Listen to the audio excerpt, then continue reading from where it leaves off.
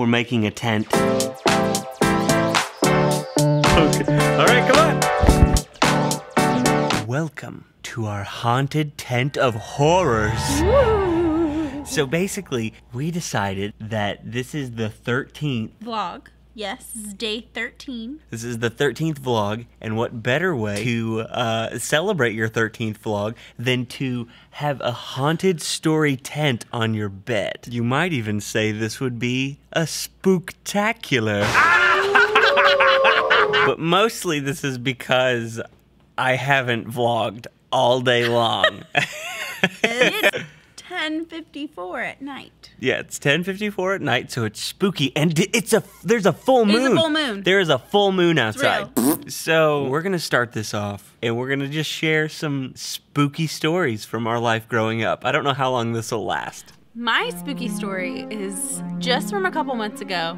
I bought this really pretty, like, wallflower art from Target. And Oh no, not Target! And I realized that in the center of the flower, twice, it said butt.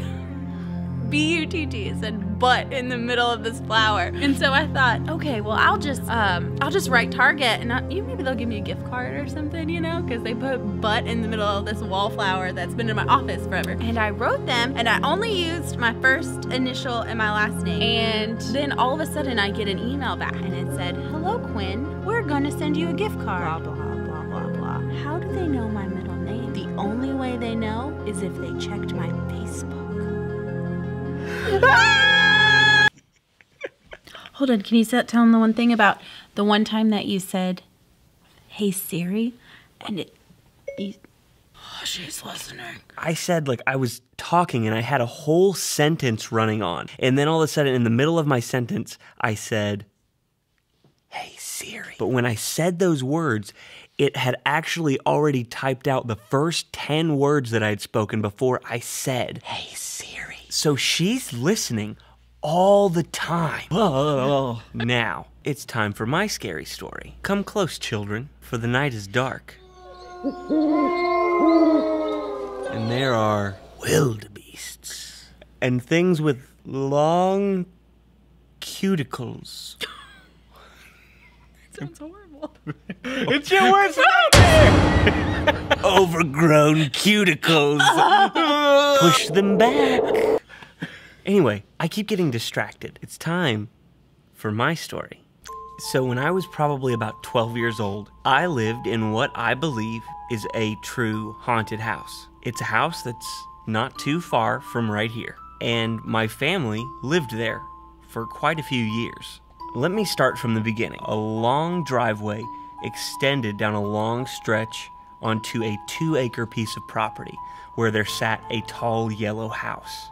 My parents purchased this yellow house and we moved in. My dad was always at the office. My brother, at this point in his life, played sports all the time. And I played video games. We had practically nothing in this house because my family, we were poor and we didn't have a lot of furniture to begin with. So when we moved into this larger house, there was almost nothing. So I was in the basement with a television, a PlayStation, and a mattress on the floor. This house actually connected the basement to the garage. Maybe what you would say a walkout basement. And I'm down in this basement. The stairs to the basement are behind me. And everybody that is in my family is gone. My mother out shopping for groceries, my brother playing basketball, my father at the office. And I'm sitting in the basement playing video games. After my mom had been gone for about 45 minutes, I hear the door upstairs shut. And then shortly after that, I hear cabinets opening and closing, opening and closing.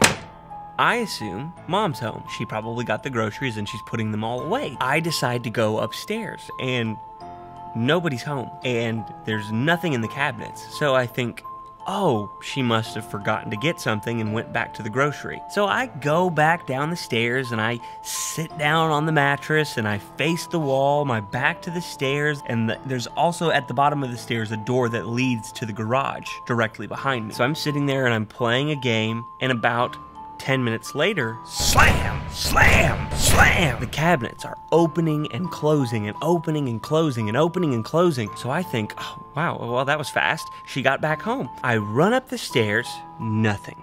At this point, you can obviously tell I'm getting nervous. If you know me, you know I am a skeptical person. Everything has a reason. Everything has to be explained. If somebody thinks something's haunted, I'm the first one to try to point out reasons why a place is not. But this new place has me shaken. So I'm in the basement, and I've turned my video game about as low as it can go without turning the volume fully off. And all of a sudden, the doorknob behind me begins to turn. In an instant, like I whip around and I look at the door and it opens and my mom comes through.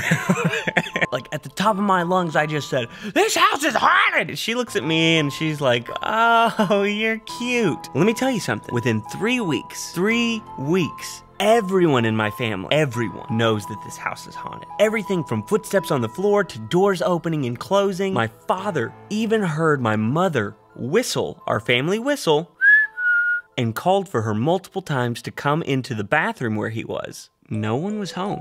Now that was the warm-up, so you understand the story that's about to come. About 1.5 years has passed, and it's night. My parents have guests over. They're in the basement. Now, I don't know if I can make sense of this. The staircase goes kind of like this. My parents are down here. This is the mid-level. I am on the top level in a room right here. You're gonna have to hold on to your butts for this one. Hold on to your butts. Some time has passed, and I've become a seasoned veteran of living in this house. I'm laying in bed. My mother starts walking up the stairs. When someone's walking up a wooden staircase, the stairs, they creak, and sometimes people's ankles pop. I hear all of these things, and I have my back to the door. I hear the door creak open. And in this moment, I keep my eyes closed and my back to the door, knowing that my mom is going to come over and give me a hug or a kiss goodnight. I stand steadfast. My mother walks over to the bed, sits on the bed next to me, and I roll over, only to find this: a human butt-sized impression on the bed next to me where I went to wrap my arms around my mother that wasn't there. So slowly, I take my arms, remove them from this ghost being, take the covers off, and proceed to walk downstairs in my underwear. There are guests in this house, mind you. I walk down the stairs in my skivvies, and I proceed by saying, "Mom, Papa." The ghost just sat on my bed. My parents are not surprised, and my mom says, "Okay, I'll be up in a minute." Now these guests, they're not so cool. They're like, "What?" And we proceed to explain, me and my tidy whities, that there are ghosts in their house. But let me wrap all of this up by telling you the last part of this story. The people that lived in this house before us came to pick up the mail one day, and we asked, "Have you ever heard any noises in this house?" And they said, "Oh, you mean the ghost. You could have told us that when we bought it." But the scariest thing is something that they told us next. Our mother got very sick when we lived in this house, and she ended up passing away. But when she passed away, the haunting stopped. A few years passed, and we decided to sell the house. And when we were cleaning out one of the drawers in the kitchen, I pull a drawer out to dump the silverware into a bucket, because that's how a 16-year-old boy packs silverware. And when I do, a notebook falls out of the bottom of the drawer. The notebook was the journal of the dead mother. Whoa! These journal entries were the entries from her last few months before she died. Well, that's it. That is Scary Story Time with Jaron and Haley. Thank you for joining me. Thank you for having me.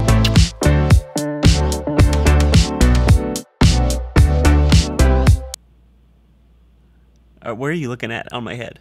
Like right here? Look at my face. Okay. Like look at you, like you're trying to look.